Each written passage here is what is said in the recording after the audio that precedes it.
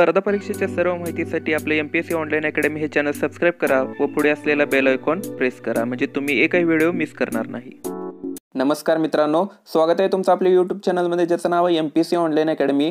मित्रांनो, आताच काही वेळापूर्वी आपल्याला एक नवीन अपडेट मिळालेला आहे जे की MPSC शी रिलेटेड आहे। तर मित्रांनो, MPSC ने अराजपत्रित पदांची भरती प्रक्रिया राबवण्यास आपली MPSC तयार असण्याचं स्पष्ट केलेलं आहे। त्यामुळे आपल्याला एक दिलासादायक बातमी ही मिळालेली आहे।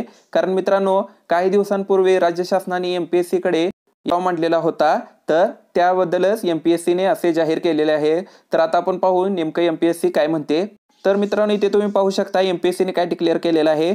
शासनातील अराजपत्रित पदांच्या भरतीची प्रक्रिया राबवण्यासाठी महाराष्ट्र लोकसेवा आयोगाकडून म्हणजेच MPSC कडून सकारात्मक प्रतिसाद देण्यात आलेला आहे। तर इथं त्यांनी आपली गोष्ट मेन्शन केलेली आहे, पहा की त्यांच्याकडून आपल्याला हवा तसा सकारात्मक प्रतिसाद मिळालेला आहे। आता राज्य शासनाने निर्णय घेऊन भरती प्रक्रिया राबवण्यास परवानगी देणे आवश्यक आहे। म्हणजेच मित्रांनो, आता MPSC राज्य शासनाकडून परवानगीची वाट पाहत आहे। मग आपल्या जागा सुटायला काही अडचण राहणार नाही। अराजपत्रित पदांच्या जागा आपल्या ह्या वर्षीच्या नक्की सुटतील। पुढे काय म्हटलेलं आहे पहा, राज्यभरातील उमेदवारांची मागणी लक्षात घेऊन काही दिवसांपूर्वी राज्य शासनाकडून सर्व शासकीय कार्यालयातील अराजपत्रित पदांच्या भरती प्रक्रिया राबवण्याबाबत MPSC यांच्याकडे देण्यात आलेल्या प्रस्तावाला आयोगाने सकारात्मक प्रतिसाद दिला असून राज्यातील अराजपत्रित पदांची भरती प्रक्रिया राबवण्यास तयार असल्याचे पत्राद्वारे 14 जुलै 2020 रोजी शासनाला कळवण्यात आयोगाने म्हटले आहे।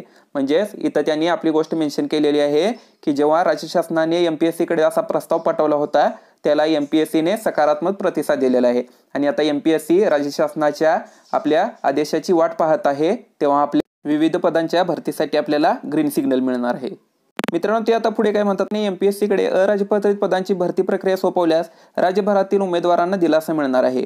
तसेच एकूणच भरती प्रक्रिया अधिक सुलभ होऊ शकेल। राज्य शासनाने महाराष्ट्र लोकसेवा आयोगाकडे अराजपत्रित पदांची भरती प्रक्रिया सोपवल्यास राज्यभरातील लाखो उमेदवारांना दिलासा मिळणार असून एकूणच भरती प्रक्रिया अधिक सुलभ आणि पारदर्शक होण्याची शक्यता वाढली आहे। म्हणजेच काय मित्रांनो, तर जे आपले महापरीक्षा पोर्टल होतं ते काही दिवसांपूर्वीच बंद झालं, त्याला विद्यार्थ्यांनी चांगला प्रतिसाद दिलेला आहे। कारण आपण पाहतच होता की महापरीक्षा पोर्टलवर किती घोटाळा निर्माण झाला होता। तर आता मित्रांनो, MPSC कडे ती जबाबदारी आल्यामुळे ही अधिक सुलभ आणि पारदर्शक होण्याची शक्यता आहे। त्यामुळे आपल्या विद्यार्थ्यांना दिलासा मिळणार आहे। ते पुढे म्हणतात, सर्व संवर्गाच्या पदभरतीबाबत शासनाकडून प्राप्त झालेल्या प्रस्तावास आयोगाने सकारात्मक प्रतिसाद दिला आहे। आता यापुढील कार्यवाही शासन स्तरावर होणे अपेक्षित आहे। या संदर्भातील भरती प्रक्रिया राबवण्याची आयोगाची तयारी आहे, असे वक्तव्य आपले MPSC चे सहसचिव सुनील अवताडे यांनी केले आहे।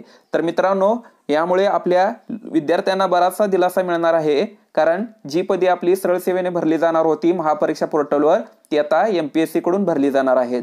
तर यामुळे आपला जो गोंधळ निर्माण झाला होता तो सॉल्व्ह झालेला आहे। तर आता काही विद्यार्थ्यांच्या मनात आता प्रश्न निर्माण झाले असतील की सरळ सेवेची पदे नेमकी कशी भरली जाणार, आपल्या MPSC च्या 3 स्टेजनुसार भरली जाणार, प्री मेन्स इंटरव्ह्यू की सरळ सेवेच्या एका एक्झामद्वारे भरली जाणार।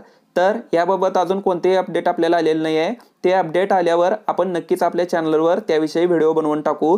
त्यासाठी आपले MPSC ऑनलाईन अकॅडमी हे चॅनल सबस्क्राईब करा आणि पुढे असलेला बेल आयकॉन प्रेस करा, म्हणजेच मी ज्या वेळी असे व्हिडिओ अपलोड करेन त्याचे अपडेट्स तुम्हाला नक्की मिळतील। तसेच मित्रांनो, अजूनपर्यंत तुम्ही आपला टेलिग्राम आणि व्हॉट्सअप ग्रुप जर जॉईन केला नसेल तर त्याचीही लिंक मी डिस्क्रिप्शनमध्ये दिलेली आहे, त्यावर जाऊन तुम्ही जॉईन होऊ शकता।